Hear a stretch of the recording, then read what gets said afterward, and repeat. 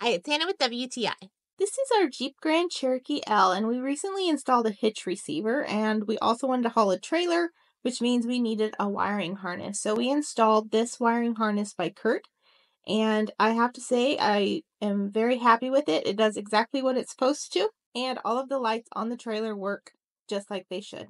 So installation is a little tedious, but it is possible. We followed a tutorial online, video tutorial, and we were able to do it in a couple hours. I have no experience working on cars, and my father-in-law does, so he helped me out. So everything gets plugged into the lights.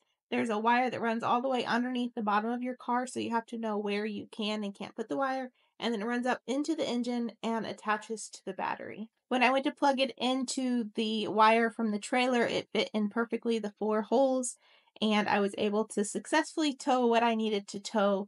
So if you're looking for a wiring harness to attach for your Jeep Grand Cherokee L, this one has fit ours perfectly, and I highly recommend it. And that's my point of view.